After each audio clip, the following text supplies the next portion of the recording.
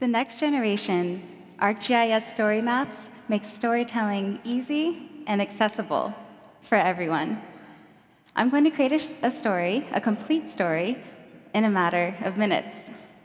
This story is about a recent scientific expedition to Mount Everest, and it was led by Alex Tate and sponsored by the National Geographic and Rolex. I'll add some of the materials that Alex shared with us: images, videos, commentary. So this is the new story builder. Every great story starts with a catchy title, an informative summary. We can add images or videos to the cover of the story. Here's a striking photo of Everest Base Camp's tent city. So we'll start the story off with an introductory paragraph, and since Alex was part of a team that installed the highest weather station in the world, I'll add a button that readers can click to view the current weather at the top of the mountain. Right now it's negative 12.8 degrees Celsius, or 9.1 degrees Fahrenheit. Warmer than usual, but a lot colder than here. So that chart showed us the weather at Everest. It'd also be nice to see the weather across the region. I'll add a dashboard of current weather conditions from the Living Atlas. Embedding is super simple. Right now, I'm just adding a URL, so no code is needed. Readers can interact with the dashboard directly within the story. And in the next section, I'd like to add a simple map showing the location of Mount Everest. We can add maps from ArcGIS Online, or you can simply create your own using the new Express Maps, all without leaving the story. So a default base map appears from ArcGIS Online with a nice neutral background, so anything you add to it will stand out. So I'll first search for Kathmandu, which is where many of the people in the expedition flew in, and I can easily add the point to the map. Next, I'll search for Mount Everest and add the point to the map as well. Here we can upload an image and a nice description for the pop-up. There are a number of simple drawing tools available. This arrow shows the direction that the people traveled, and this text ensures that Mount Everest is the focus of the story. Look how interactive and accessible the information is on this Express Map. So let's continue the Everest expedition story. I'll add a quote from Alex Tate that describes one of the biggest challenges of extreme elevations: less oxygen. And images make the story more personal and brings us closer to actually being there. The team produced scans of the glaciers at the highest resolution ever collected at Mount Everest. So I'd like to create a new visual dynamic, so I'll add a sidecar. StoryMaps can display videos from YouTube or Vimeo, and now we can directly upload video clips right into the story builder. This is a sample drone video that the team collected. Take a look at this massive tent city at Everest Base Camp. It supports thousands of people each year, but the surrounding river basins of the Hindu Kush Himalaya support nearly 2 billion people. So I'd like to show this. We can create simple maps, but we can also add maps from ArcGIS Online to bring in rich information. I'll bring in one of my own maps.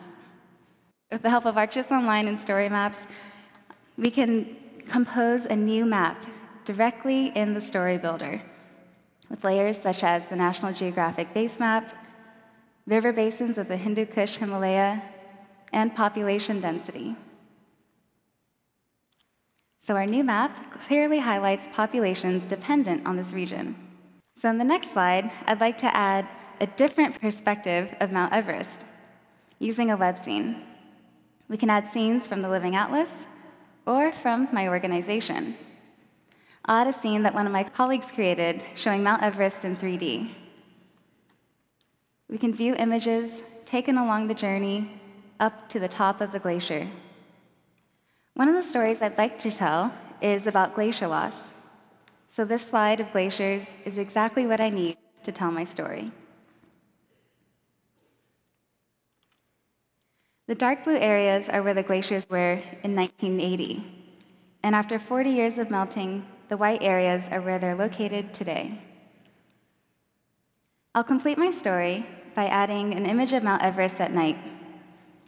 Not many people get a chance to take a photo like this one. Notice how the peak is hidden in the image. To fix this, I'll move the focal point of the image to the summit so that this photo is visible no matter how you view the story. Finally, I'll add some resources for readers to explore more. In the new story maps, you can embed interactive web content like you saw with the weather dashboard. Or, if you like, you can choose to have it automatically show as a cool little card. So a click on the title returns us to the beginning of the story. Before I publish it, I'd like to make some quick design changes. It's super easy to customize the look and feel to better dramatize our story. We can change the accent color to best match our organization's branding. So I'll choose the iconic National Geographic yellow and add a logo. So now I'm ready to publish my story for the world to see. Oh, and by the way, ArcGIS StoryMaps are available in 37 different languages. So now, let's load the story that we just published and use the autoplay feature to review it. The story starts with this captivating image of base camp. And here we see the interactive dashboard, our express map with a new design, Alex's quote, and the immersive image of a scientist flying his drone. Here's that striking video, the 2D base map of river basins and the population density, the 3D scene of glacier loss over the past few decades, and we wrap up the story with Mount Everest under the starry night sky, and conclude with resources for readers to learn more. Many people read stories on their phones, and stories created with the new ArcGIS StoryMaps look amazing on any device. Here's a story that we just published, which can be easily shared throughout social media. Story maps can play a powerful role in raising awareness, increasing understanding, inspiring people to action, and ultimately, telling the story of our Earth. Thank you.